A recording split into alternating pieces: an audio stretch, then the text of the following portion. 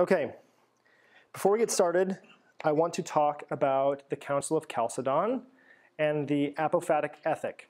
So, who here has taken evangelical theology? Has everyone here taken evangelical theology? 2 people have not. Okay. So the Council of Chalcedon in 451 was preceded by the Council of Nicaea, which discussed 2 main issues. What did the Council of Nicaea discuss? The nature of the Trinity and... Yes, what about the Son? S-O-N or S-U-N? S-O-N. Yes. The dual nature of Christ. So a quick way of remembering Nicaea is to think about the hand gestures that you see more liturgical churches hold, or almost any church father or picture in church history will either have this, this, this, or this. The reason being there's always 3 fingers showing the 3 persons of the Trinity, and there's always 2 fingers showing the dual nature of Christ. So there's never going to be a time where you're going to see this or this. There's always 2 fingers connected, but traditionally it's this or this. So the 2 natures of Christ, which are both God and man, and the 3 persons of the Trinity, which are Father, Son, Holy Spirit. Right. So Council of Chalcedon came along because people were wondering, okay, so we do know that there is the dual nature of Christ, the man and God together, but how do they interact with each other? That was the question for the Council of Chalcedon. The Nestorians said they were wrestling with the tension of kind of like Smeagol and Gollum in Lord of the Rings, 2 natures existing in one body that were constantly at odds with each other. If you've read or seen Lord of the Rings, you know that Smeagol and Gollum have this back and forth. The 2 natures are fighting, and they have separate goals. And the Chalcedonian Council said that's clearly not true. There's no scriptural evidence for that. But we still don't know what it is. And there were other types of understandings of, well, maybe Jesus was God, but he sacrificed his God nature, etc. So there was all this discussion. And so what the Council of Chalcedon concluded with an apophatic ethic was that there are 4 things that we do not know, that we know that the dual nature is not. Okay, I need everyone with me. The 2 natures of Christ are not, or it is without confusion, without division, without mingling, and without confusion. Did I say confusion twice? Okay. Without confusion, mingling. Oh, I had them out.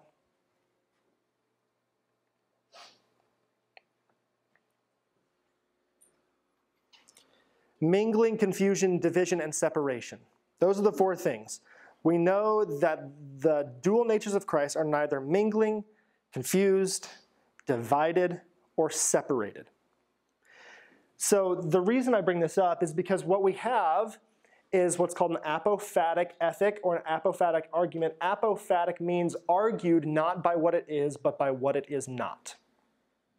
This means that when someone says, explain to me the dual nature of Christ, the Council of Chalcedon says, we don't know.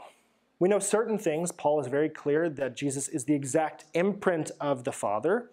We know that Jesus is very clear in John 14 through 17 that if you have seen me, then you have seen the Father.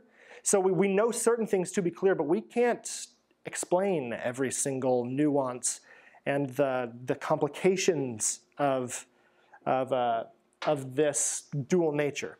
But we do know that it's not 4 things: without mingling, confusion, division, or separation. The reason I bring this up is that this class has a lot of apophatic answers, especially as we start to talk about the role of technology and marketing in the world today, especially for Christians. If someone comes to you and says, what does ethical marketing look like? We cannot give them a straight ABC answer. But what we can do is we can say, we know beyond a shadow of a doubt it is not this, this, this, and this. In the same way that love for one child may be manifested differently than love for another child, differently from love for another child. Some love requires more discipline at times. Some love requires holding the hand at times. We can't know exactly what it is not, but we know that love can never manipulate. that can never harm, etc. And so as we talk about this issue of ethical uses of marketing and technology, we're not going to come to a conclusion of what it is, but we will absolutely come to conclusions about what it is not. And in that way, I think we're practicing things that have been congruent throughout church history. So we talked about 3 things, or you guys watched 3 videos. You watched 1 article. I didn't put the article on here. Tristan Harris, who helped design the Gmail app. He was a software engineer for Apple. He was a founder and CEO of a company that was bought by Google. We have Sean Parker, who was a co-founder of Napster, and he was the first president of Facebook. And then we have Chamath Palihapitiya, the head of AIM in 2004, and he was an executive at Facebook. So now I want to hear from you all. What were some thoughts that you had as we discussed, or as you watched these videos? What were some takeaways that you had? Maybe let's start with Tristan Harris. Tristan Harris was the video, the CNN or CBS or something exclusive talking about your phone is destroying your life. That was the conversation. I can't remember this is from that video. I should have made a note which video it came from.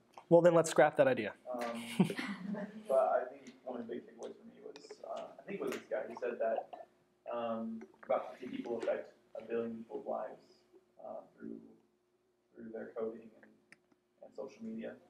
And just the fact that those 50 people are having that effect, that live effect, yep. As far as like anxiety yeah. on younger generation, yeah. is it's crazy. Mm-hmm. I think it was Chamath, I'm not sure how to pronounce it. Yeah, he said something to the extent of more than 1 billion, or like 2 billion people's lives are being controlled by 30 people, mostly men, 20 to 35, living in California. And Chamath goes even farther. What does he say about the decisions that they have made? What is the impact it's having on culture and society at large? It says it's tearing apart the fabric of the way that we historically interact with one another. Yeah, tearing apart the fabric of society is the vocabulary he uses. That's pretty steep implications that he's talking about. What are your thoughts on that idea that the things that these people are deciding are changing society? Would you agree or would you disagree? Marjorie? Because, I mean, the communication, I mean, just the way that we even, like, interact with people, the way that we're present online, but we're also present in person. And it's so rare that you ever can, like even just, like, meeting people, like, if you're going to meet someone, it's not like you're meeting them for the first time because you probably looked them up on social media. There's so much information already accessible to you, and, like, nothing's really that private anymore. Mm-hmm. But it's, like, hard for me to, like, imagine the difference because I'm kind of, like, growing up in this screen Mm-hmm. age, and so that's how life is now. Right. But it hasn't always been that way. Yeah, I totally agree. A good friend of mine, James Cook, who is a professor, he is an adjunct professor of history, and he's an admissions counselor for engineering and CEM. He married his wife, as people do, their spouses, but he met her on a blind date set up from some friends. They were set up, and I worked in the same office with James at that time, and we were all wondering, who is this girl that James is going on a blind date with? James is not really the kind of person we would expect to go on a blind date, but he was kind of like, what the heck? I trust my friends. I'll do it. And we were all like, tell us about her. And he's like, I don't know. Aren't you going to look her up? And he goes, I don't think so. I think I just kind of want to let her speak for herself. And we, of course, were already like huddled behind the computer, and we're like, okay, so here's what Kendra looks like, here's her family, etc. We all knew these things that James didn't going into this blind date. Yeah, but that stuck with me, that idea that he was just kind of like, I kind of want to let her speak for herself. So I definitely think that that's a truism, and this isn't necessarily new to 2018. It's been going on for a long time. I remember in this is embarrassing. In 8th grade. There was a girl at school, her name was Barbara De Leon. Barbara, I had such a crush on her. Oh my gosh. We went to school together, went to church together, and I never talked to her in person. But after school, we chatted on AIM, that's AOL Instant Messenger, all the time. And we even had an acronym. She was like my official best friend, OBF. And we interacted online all the time. I like got home from school. I was like, I got to chat with Barbara. So we chatted. And I remember one time, I remember where I was standing in Washington Junior High's cafeteria where we were standing next to each other in the lunch line. And it was like, hey, Barbara. Hey. And we didn't talk the entire line. It was like the most painfully awkward because I'm like, I don't know how to interact with you. But when I got home, game on. So this is certainly not a new problem. Maybe that's just me. But I know that it's easy sometimes to feel like other people are being dramatic when they're like, you don't know how to interact at all. But then I'm like, stop it. And then I look back at myself. I'm like, oh, maybe that's just some truth. I would say with, I say his name, Chamath? Let's say Chamath. Chamath? When he was talking in his video too, he was, he mentioned a lot us individually taking responsibility for, I said like, yeah, I think kind of his main point was just that like it starts with individuals, like, it starts with you taking responsibility for your actions and your usage of the thing, which the thing being social media or, apps or whatever it is that controls your life. And for me, it always begins with the question of, okay, so we say that they have control over our lives, but where is the point where we take responsibility for our own usage? And, they can do a lot of things to manipulate, but, I can't, I don't think I can say, well, the reason I use Facebook so much is because someone tricked me into doing it, and right. So I mean, I get that there's some ethical lines there, but it's like another example would be like with the sale of tobacco, like. Yes, that's a great point. Keep going. I like where you're going. Yeah, the sale of tobacco. Tobacco companies aren't allowed to advertise in any way, really, except for gas stations with their packaging. And so, by doing that, someone else is saying you don't have the wherewithal to decide for yourself what you're going to consume. So we have to make the decision for you of not allowing tobacco to advertise. Yep. And so I think there's a lot of implications for a lot of different products that, it's like, does the government tell us, does the government decide, oh, you guys are all stupid and we need to take control? Or, right. Yep. I mean, and that's what it gets down to, and I don't honestly have an answer for what's ethical and what's not as far as like the responsibility of these companies. But I would rather believe that I have more control than, I have enough control of my own self that I don't need someone else to say, you can't advertise this, you can't add this dopamine rush to this app. Right. Because Austin's not going to be able to control himself. Right. Yeah. I really like that point because the issue that you're bringing up is who is responsible. Right. Is it the consumer or is it the provider? And we can't hold Walmart responsible if someone goes and buys Vicodin and liquor. Now, I don't know if Walmart sells liquor, but you see my point. If you buy two products that are legal and then use them to, you end up dying because of overdosing or whatever, can you hold Walmart responsible for selling those products? Probably not. Can you hold a car company responsible for a car crash you got in? Maybe if it's a self-driving car completely, but unless, you're behind the wheel, literally and figuratively. And so that becomes a really interesting conversation. Chamath brought up an example from from WhatsApp. He mentioned it with India. He didn't really finish the story. Y'all familiar with that story? On WhatsApp in India, there's a time where somehow a story got started at some point about people who are coming in, strangers coming into villages, who are members of gangs, who are taking children. And that story spread, And it was not true, but strangers who were entering villages were killed, lynched, murdered. 7 innocent people, more, were killed because of a rumor that was started somehow. Is WhatsApp to be held responsible for that? That's a really hard question. All they've done was provide a service that can do so much good. To what extent should people be, or should they be held responsible for the people who've done wrong with it? And like you said, Austin, it goes to the conversation of legislating morality and ethics. It's great if we agree with someone who's in power to legislate morality, but it gets scary when someone that we don't agree with is in power of any sort, and then they've got their own set of morals, and they're forcing that on other people. I find that the older people get, the quicker they are to applaud people that use their freedoms in a way that they agree with, and shun people that use their freedoms in a way they disagree with.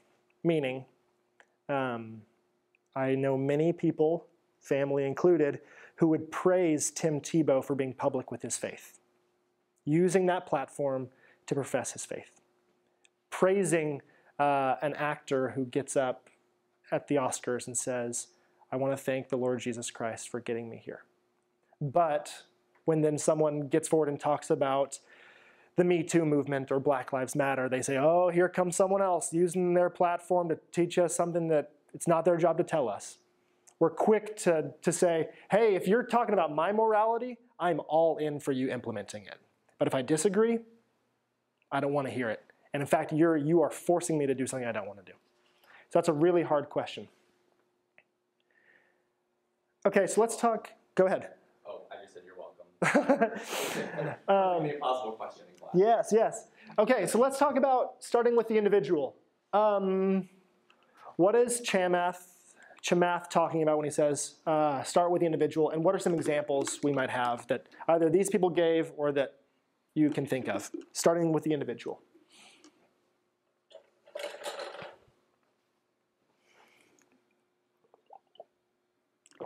We saw Tristan show an example of what he does on a coffee. He was sitting at a coffee table and he showed his phone to the interviewer. What did he show her? He showed the essential apps that won't take time, or useless time. Okay, tell me more about those, about what he was saying with those apps. I'm trying to remember now. It's been a while, but I think he said something along the lines of those are the apps that were essential to his use, and they weren't going to eat up time or draw him in. Right. And spend useless time on them. Yep. And all the other ones, especially the ones that would take a lot of time, under like a hidden folder. Yep. Yeah, so he gave the example, Google Maps. I'm never going to go into Google Maps and then 30 minutes later say, what have I been doing? He kind of just goes in, he gets out. And it's really interesting to look at the apps that he has for those. That's something that when I first watched this several months ago, I started. My phone only has the apps that I use for a select amount of time on my home screen. It's amazing how that's changed it. It's amazing to me how putting all of my social media in one folder on another page changes how I interact with it. If I have LinkedIn, Instagram, Facebook, all on my home page in separate icons, I'm so much more inclined to look at it. Putting them on a folder on my home screen was one thing, but moving that folder to the second page, it's amazing how much little I think about it. So I really, really agree with what he says there. What are some other ways starting with the individual could look like? In any sort. My friend's family has a rule in their house of one screen at a time. So it's like they're all watching like a movie or TV, like they can't be on their phones or their laptops or all that. Yeah. To kind of reduce that. It's multiple screens at a time. Because normally you're like on your phone and watching a movie or on your laptop and things like that. So that's great. Yeah. What are some other things like that you've heard about? Friends or your house or something you try and do yourself? I don't sleep with my phone by my bed, so I plug it in another room and go to bed. Yeah. Have you seen, how long have you been doing that? Probably for the last year or so. Are you satisfied with it? Yeah. Yeah, there's not even a thought. It's just, I'm going to bed now. Yeah. Did you choose to do that as a response to something? Yeah, I think so. Just like my personal struggles with things that guys struggle with, Yeah. and scrolling, and Yeah. just things that like pull me. Yeah. So. Yeah. Yeah, Chip and Dan Heath are an author of several books.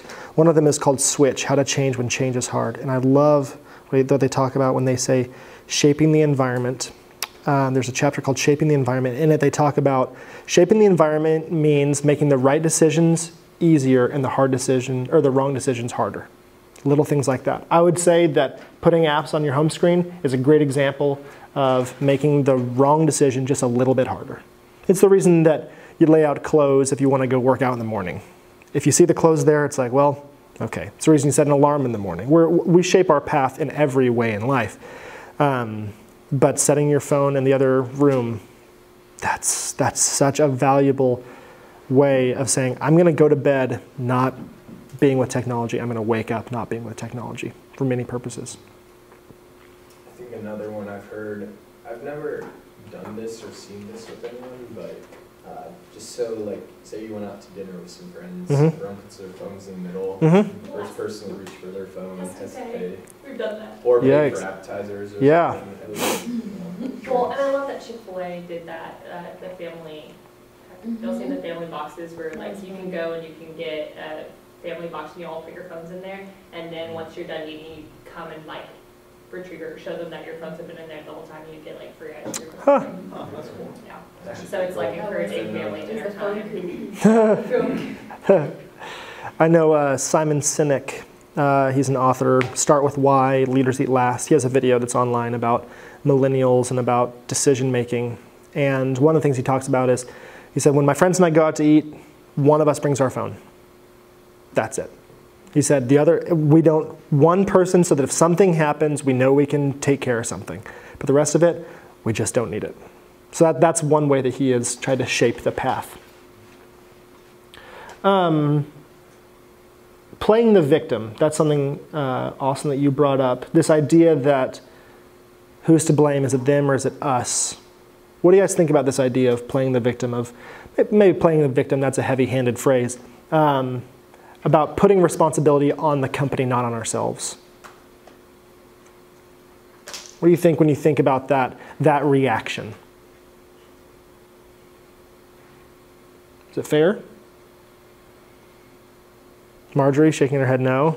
Why not? Did you say on the company or on putting the blame on the company or us? What do you think about when someone makes an accusation and you say, and they say, well, the company has created it like this, and the phones are like this, and this is like this? I don't think so, because like even when we were talking about like the other products and stuff, like if someone went and bought like 2 different things at Walmart and then used them for like harm, I think that falls into a lot of personal responsibility, because I mean, there are a lot of different products out there that have purposes, or they can be used for great good, but if used in the wrong way or used in an irresponsible way, they can be used for evil purposes even, or even just foolish purposes. Like I think knives, like knives can be great for cutting chicken and or, you know, cutting down trees or whatever. It's a big knife. Blades. Slicing. But you can use, you know, sharp objects. Right. There are a lot of purposes, but they can also be used to stab people. Right. And, you know, do terrible things. Right. So I think social media is one way that's kind of like shortened distances, but something my grandpa would say was like, back to my mom when the phone was a big thing, you know, like talking on the phone for a long time. He's like, you know, phone wasn't meant to lengthen your conversations, it was just meant to shorten distances. So instead of, you know, using that as an excuse to be like, okay, like I'm always going to be with people now, because like even like, you know, in person, we're not going to spend every single waking moment with people. Like we will have breaks that we're by ourselves and recharging and doing things like that. So I think it's just in the responsible way that you use it. Yeah. So there was that quote from, I think it was Tristan, who when he was talking about Netflix, he said that the CEO of Netflix was saying that the number one, or the number 1 and 2 and 3, the top competitors of Netflix are YouTube, Facebook, and sleep.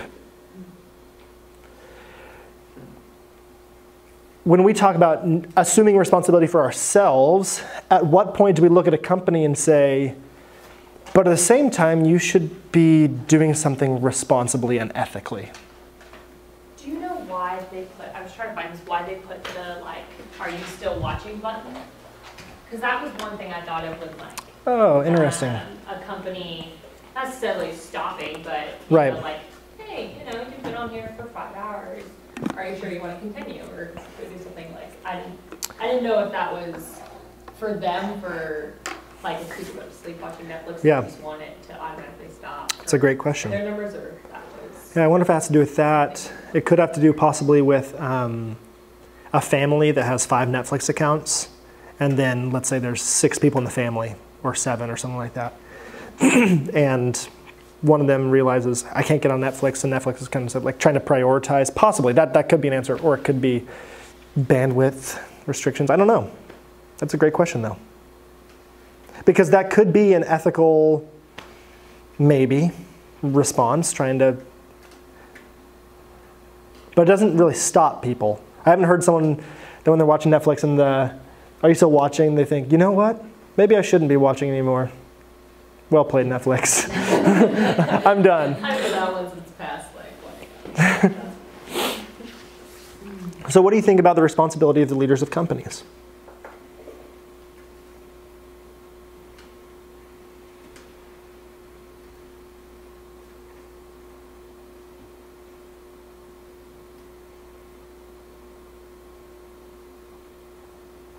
I mean, I think ultimately they're responsible for, I don't know, I guess I'll just throw this out there. Go for it. And I wouldn't necessarily say that I 100% back this statement. Good. Just for the sake of throwing something out there. I'd say that the companies, that they're responsible for trying to get you to spend as much time on their app as you would so they can make money so that they can appease their shareholders. That's right. That is the number one purpose of a business, is to please the shareholders to some extent, right? Because if you don't please your shareholders, then what happens? Your business tanks. And what happens if your business tanks? You are out of a job. So all of a sudden we have this dilemma. IND is going to stand for individual. CORP is going to stand for corporation or corporate. So a corporation has to smiley face shareholders.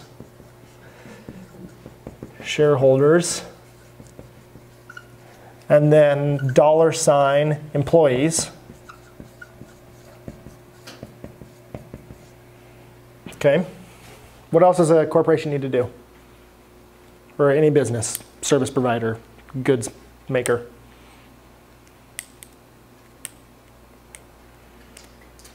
Keep people coming back. Yep, continued revenue.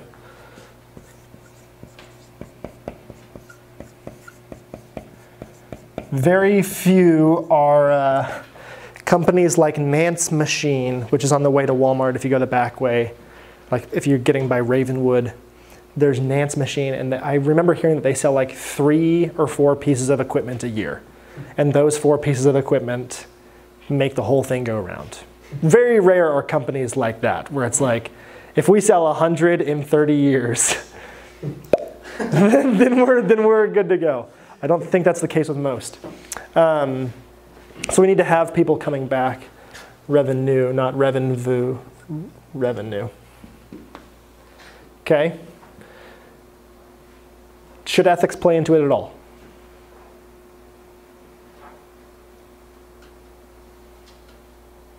I think that, sorry, I'll let someone else talk.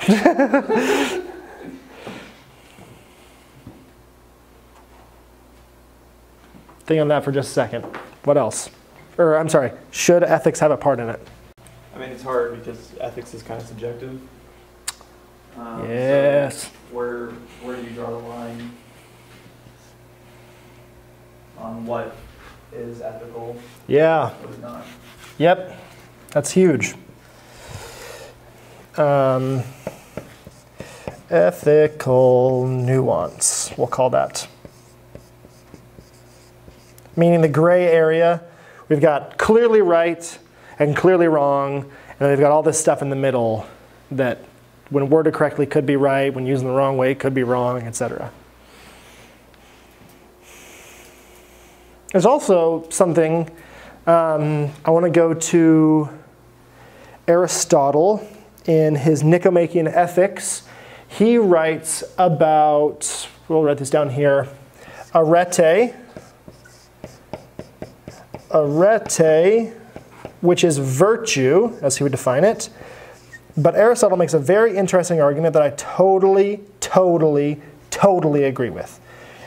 I promise that's not facetious. That sounded like I don't agree with them.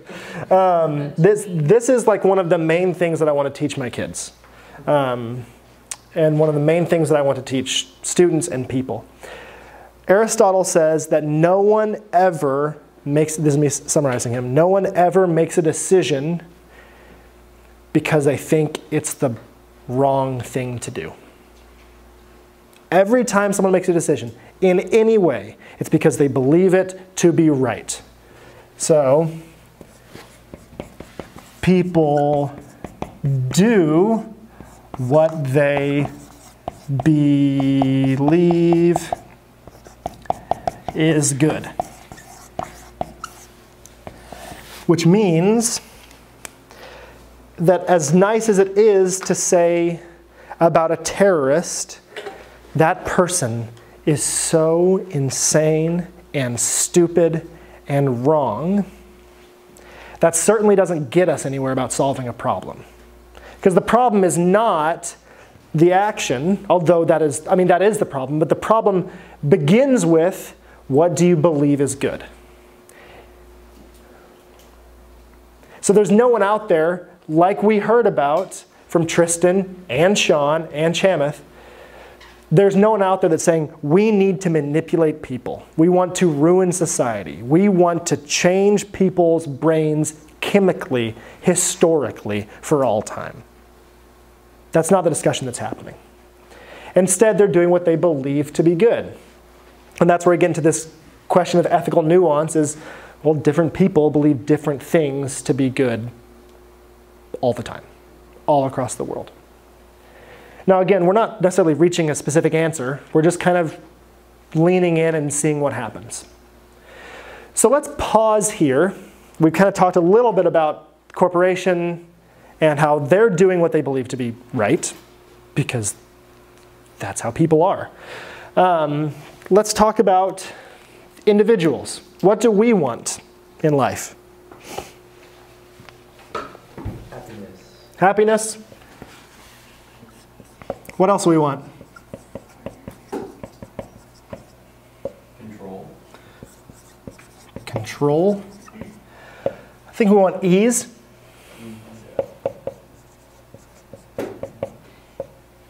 What are some other things we want? Fun. Money. Money. I guess British people want money too, so I put a really bad pound sign. That's really bad. Looks more like a hangman. Okay, so what are some other things we want? Belonging. Belonging, yeah. And I think with belonging comes relationships.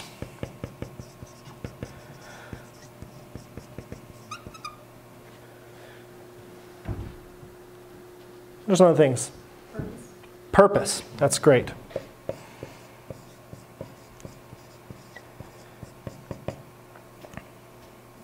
So let's take a pause there.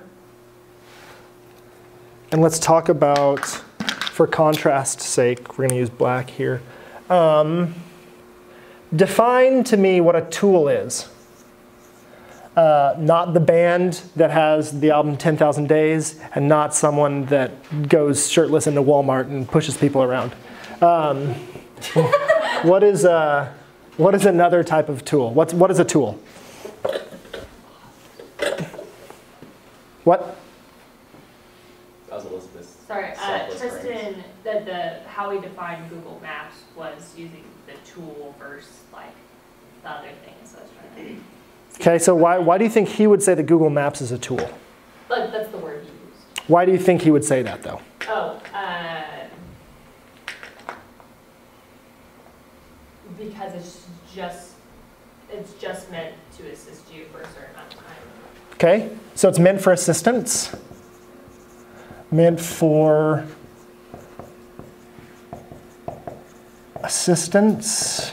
So another inference that you just made is limited. Yeah. Limited in scope.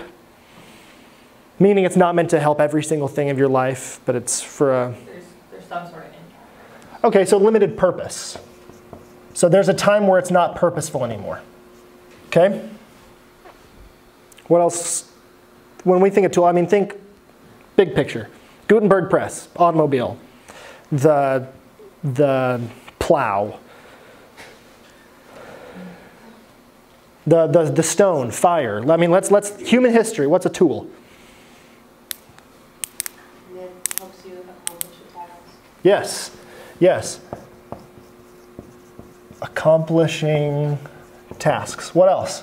Used to carry out a particular function. Carry out. Is that from? Functional.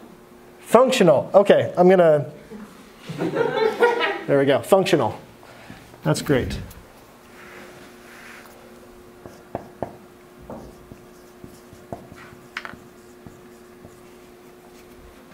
Okay. I think in the context of what Tristan Harris had to say, it would be something, a product or something that is neutral.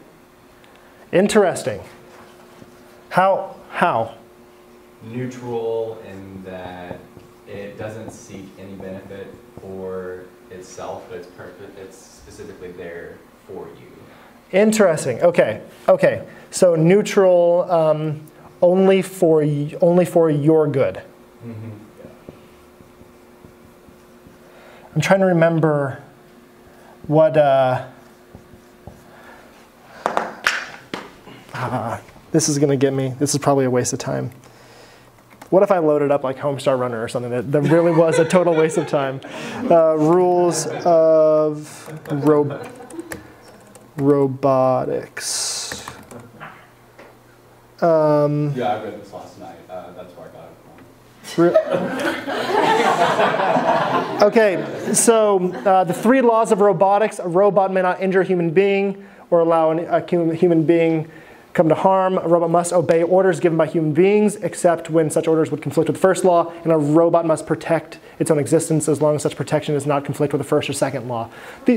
These discussions have been going on for a long time. When we're talking about engineering, when we're talking about what is the role of creating something that's job is to help us. Its job is, or it may not injure or bring us to harm. It must obey all orders unless it comes against the first one. And then it must protect itself to stay alive unless that negates the first or second. So HAL from 2001: A Space Odyssey certainly was not a very good robot. Okay, so when we talk about functionality, I'm going to argue that a tool is only as functional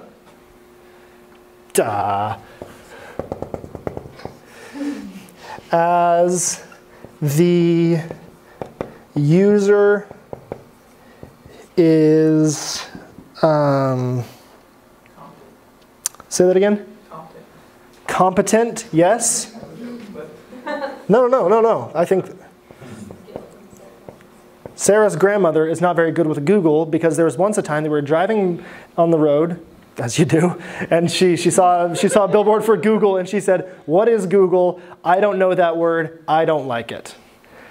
So Google's not going to be very useful for her in regards to competence. As the user is competent, as the user is, what's the word I'm looking for? Is aware of, this is the thing we're getting to. Need and proper usage. Okay, a tool is only as functional as the user is aware of need and proper usage. So to bring it all together, here's one thing that I'm arguing today. Here we have little individual. That's a messed up chin they've got. The individual wants to accomplish something. However, I'm going Romans Road on us. However, we can't, the user can't accomplish something unless they use the services provided by someone who's created a tool. So the user has to use the tool as a conduit to get itself there. And we've seen this throughout history all the time. Person wants to get warm, person needs fire. Person wants to send a book to another country, so they invent the Gutenberg press. People need electricity, and so on and so forth. People need X, and so they go to Y. People need X, and so they go to Y. Okay? But here's the question that I have for us. Does Y need X?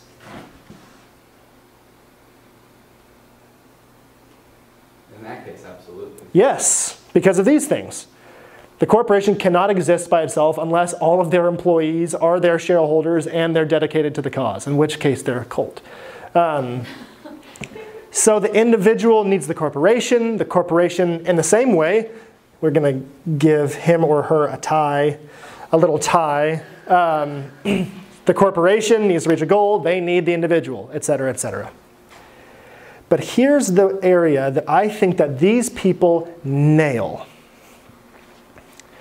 Aware of need and proper use.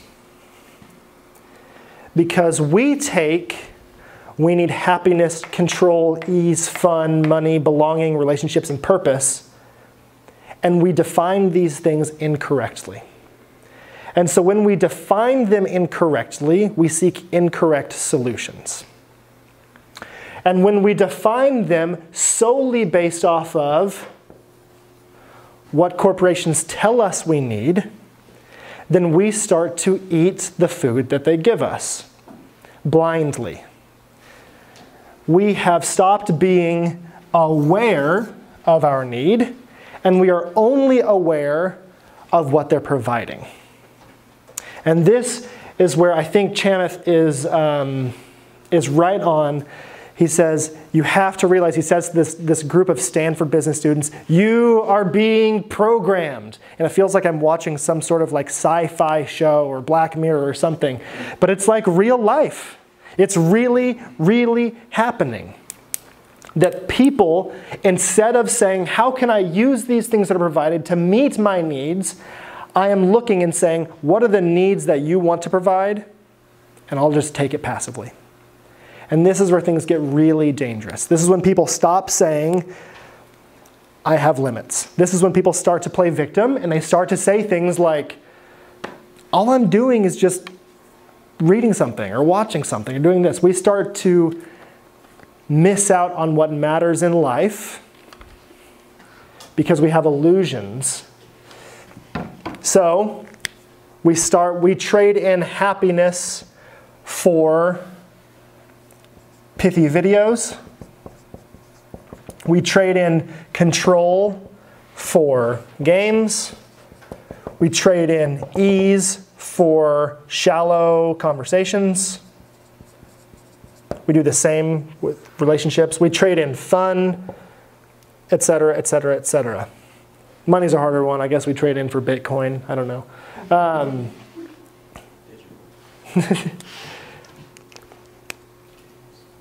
And so the issue here comes when we are digital marketers, when we are people who are running the world, because we will be and you will be. What are we going to tell people that they need? Because what changes the world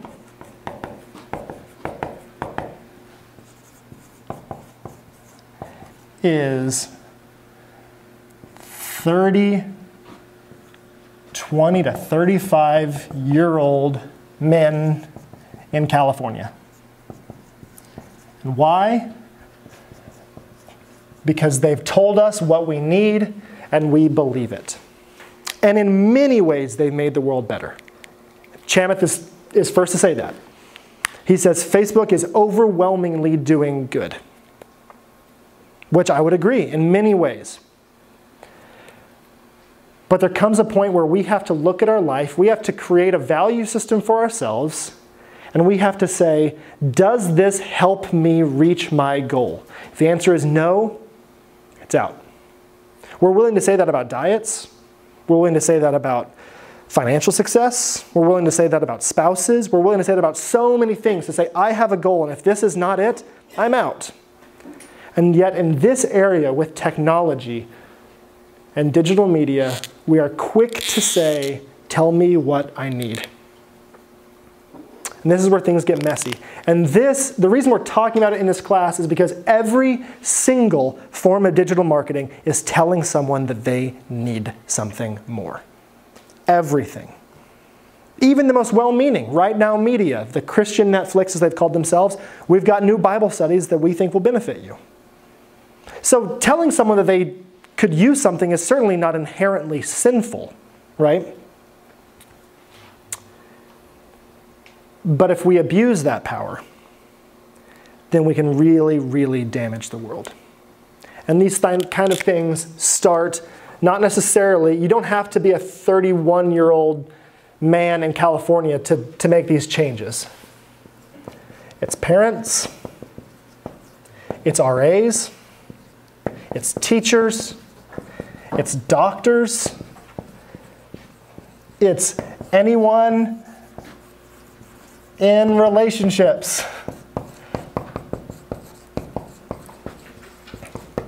I'm beginning to feel like I'm the guy in A Beautiful Mind writing on the mirror.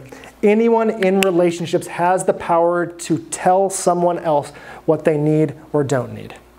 So I would encourage you to surround yourselves with people that are seeking common goals.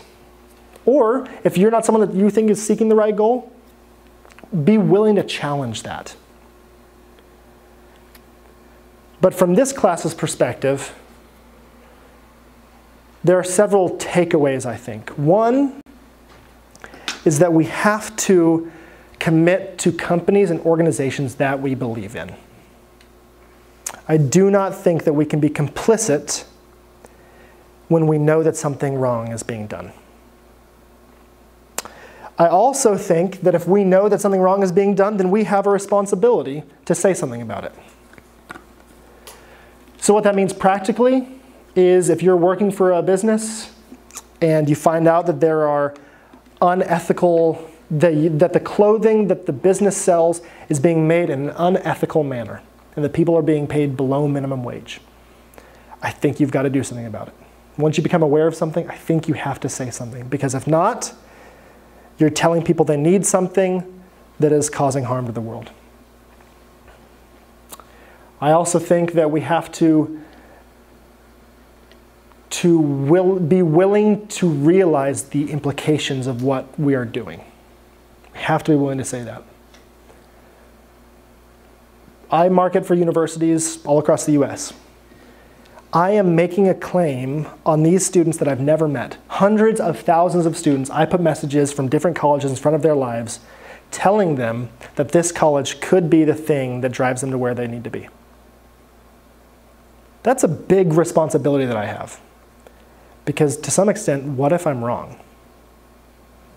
What if I'm telling a story of a university that is not great for students? These are the kind of questions we have to be willing to ask ourselves over and over and over. Are we telling people that they need something that they actually need? Are we even phrasing it in a way that removes the word need? For instance, we don't say, you are perfect for this university. We say something like, LVC is ready. Are you? That puts the ball back into the student's court. It's not telling them, this is the perfect solution to your life. I don't say that submitting your application will get you one step closer to the best years of your life. I say it could get you one step closer to the best years of your life.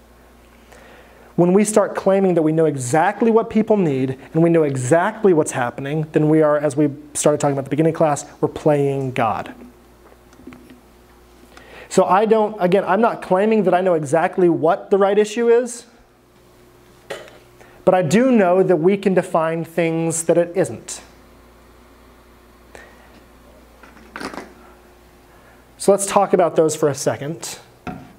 What are some things that we know it is not? That ethical marketing is not. I'm going to erase this. Am I going to erase this? You guys don't care about what I wrote? What are some things that ethical marketing is not? Manipulative.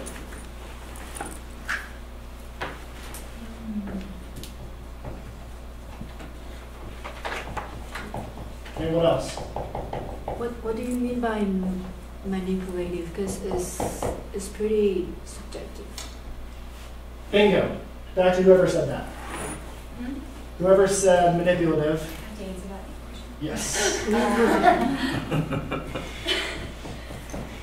I guess like using people for your own advantage and they're maybe in a way that's potentially harmful to them. Okay, so using in a way perhaps it is not in their best interest. Yeah. That is not in their best interest / harmful. Now again, what do we mean by best interest? How do we know? What is harmful? Are we responsible? I'm not sure that we can know that, but we know this. Okay, what's something ethical marketing? What's another thing it is not? I'd say hateful, or maybe excluding of a certain group of people or person in general. Hateful, exclusive. Exclusive, that's a weird, what's a better way of saying that? Excluding. Okay.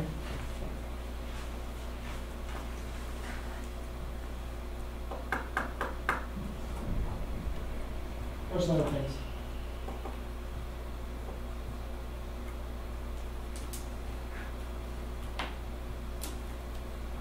I would say ethical marketing is not promising what you cannot return. What does that mean? Someone give me an example of that. Promising that enrollment in a university will give you the best years of your life. What's another example of that I did give 5 minutes ago? Like something workout promising that if you do this, or if you buy these shoes or whatever, like you will lose the pounds. Mm-hmm. When it's kind of not up to the shoes or necessarily. Yeah. Or like, what comes to mind is like all those Facebook schemes you see where it's like, if you use my 5-step plan, you'll make 100,000 in a year or something. You know, some stupid thing like that. Yeah. I thought it has $100,000 now, but Robbie Castleman in a Christian Foundations class I took with her in grad school. She said, theology is a very particular field of study with a very particular vocabulary, and every word you say matters. I would say that applies to marketing too. That changing a couple words from how you will make $100,000 using my steps versus how I made $100,000 using these steps. That is something that I can guarantee is true. I cannot guarantee it for you. This is why customer testimonials are so valuable, because it is their story. If a customer says, I lost 30 pounds doing this workout, we're going to highlight that because I cannot promise that's going to happen for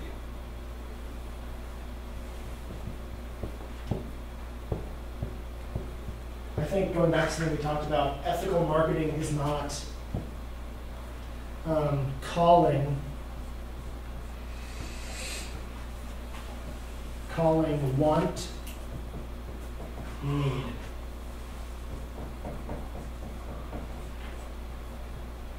What I mean by that is simply a corporation should absolutely say more money is fun and the belonging is great.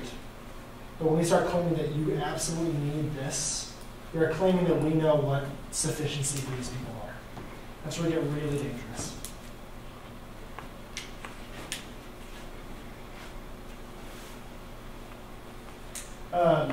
There are several more things. If not, I'm sure we're going to continue discussing these things. There was not really a perfect time to go over this lesson or this discussion because that's just the way this class was structured. And so we will revisit this. But over and over and over, I want you to be thinking, when you see advertisements, when you're looking at advertisements, when you're reading the text, to say, does it really give you what's needed to be human, to thrive in humanity? What are they claiming? Are they manipulative, et cetera, et cetera? Last thing I'm going to say today, because you guys got to get out of here. This is a book by a man named Andy Crouch. It's called The Tech-Wise Family. This book, as you can see, it's fairly small. This book talks about ethical use of technology in your homes. He's writing it towards families, but I wouldn't say that it's just for parents at all. The whole book is essentially this question: what is the purpose of a family? And he argues that the purpose of a family is for the development of people. So in light of that definition, how does technology help or harm? And so there's 10 chapters with practical steps. For instance, we don't have a TV in our living room. Instead, we have things that we can be creative with, like a piano, a canvas, a book. He says things like 1 hour every week, or 1 hour every day, 1 day every week, and 1 week every year, my family does a total technology fast. We do not go to sleep right after using our phones, or we don't use our phones right when we wake up. And it's interesting because he's writing from a Christian perspective. So if you're interested in this discussion of how can I apply technology properly in my own life, this book is really good. He may push you in a way that you're like, I don't agree with that, but I think the discussion that happens in here is really great. I also think this would be a great thing to discuss with friends, a Bible study, a book study, or with a significant other. So there's a little book thing for the day. So I would love to talk more, but we all gotta go. So thank you for class today, and I think we have anything else. Nope. Great. Thanks, everybody. Thank you. Thank you. Thank you. Thank you. Thank you. Thank you. Thank you.